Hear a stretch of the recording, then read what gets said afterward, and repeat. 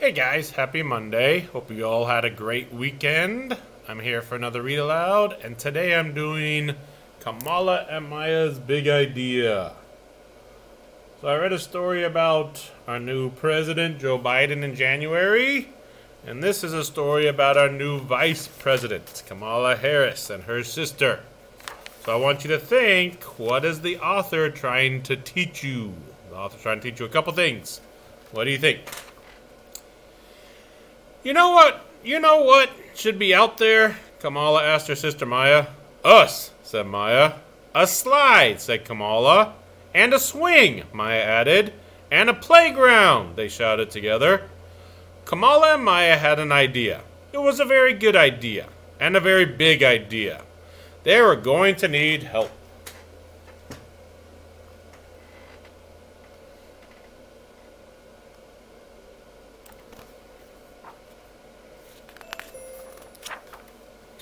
Wouldn't it be great if there was a playground in the courtyard? Maya said. That does sound nice, Mommy agreed. But can we make that happen? Kamala asked. Well, I suppose the first step would be to ask the landlord, the person who owns the building. So Kamala wrote a letter and Maya drew a picture. And they went to see the landlord to discuss their idea.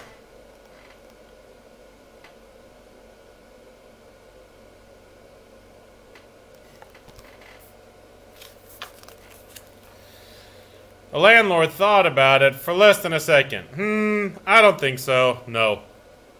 That was not the answer they wanted, but they weren't ready to give up. That night, the sisters tried to think of ways to turn a no into a yes.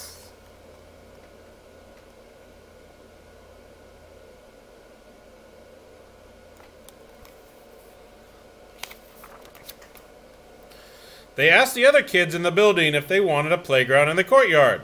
Did they? Of course they did. And they had ideas too. Let's have a teeter-totter, and a basketball hoop, and flowers. So Kamala wrote a longer letter, and they went to see the landlord together.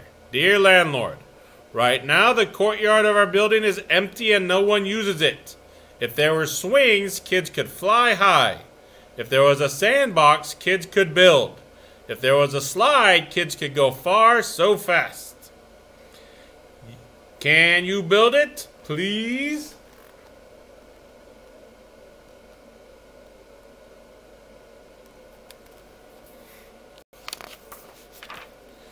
The landlord thought about it for less than 5 seconds. A project this big is expensive. We don't have the money for that. Do your parents know you're here? This was not the answer they wanted. But Kamala was not ready to give up. If we ask our parents and do it all ourselves, can we fix up the courtyard? The landlord thought about that for a whole 10 seconds. Finally, he shrugged. If you do it yourselves, sure.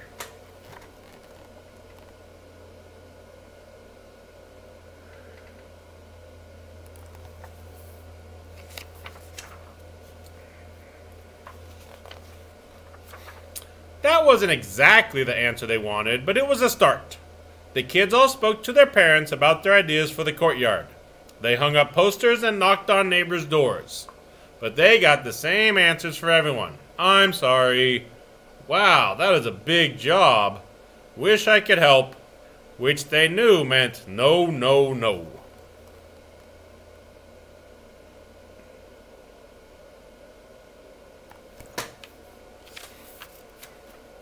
But then Mr. Green stopped to talk.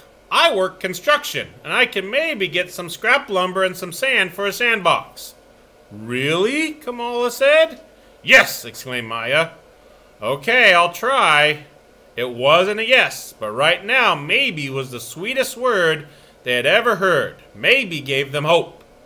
The next weekend maybe turned into yes. The kids all helped measure and Mr. Green cut the boards. Then they sanded and hammered and sanded some more.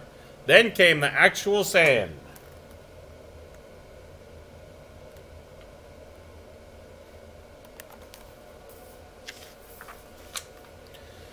They were all thanking Mr. Green when Miss Lopez stopped to talk. I work at a garage. Maybe they have an extra tire for a teeter-totter. Another maybe. In the weeks that followed, lots of I don't knows turned into maybes and then yeses.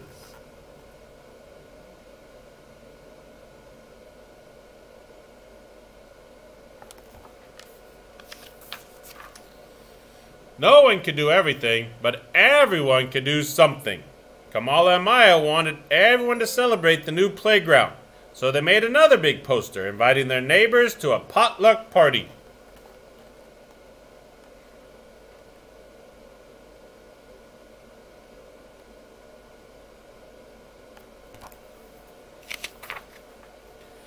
There were hot dogs and hummus, spicy chicken and potato salad, strawberries and brownies and lemonade.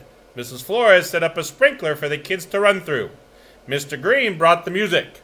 Kamala admired the new playground, but she noticed there was still one thing missing.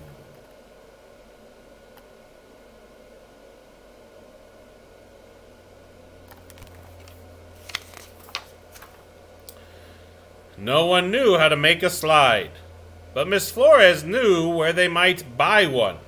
I teach at Emerson Elementary, and they are redoing their playground. Maybe you could buy the old slide. This was a different kind of maybe. How can we afford that maybe? But now everyone was trying to find a way to turn that maybe into a yes.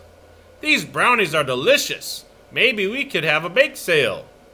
We can all bring toys and books and have a sidewalk sale.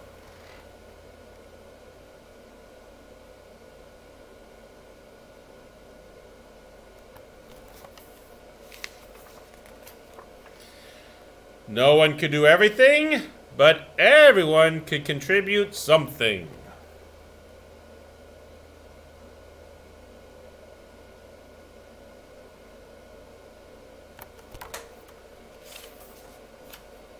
When the slide arrived at last, Maya and Kamala got the first ride. The landlord was impressed. "I want to shake your hands, girls," he said. "You did a good job. You all did a good job."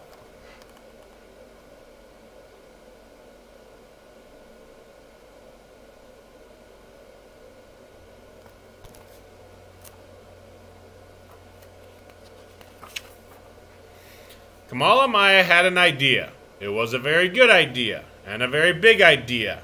And with a lot of help, they made it happen. Hooray for Kamala and Maya! Hooray for the persisters! What's next, Kamala? Kamala, looking up, said, "I'm wondering what the view is like from the roof."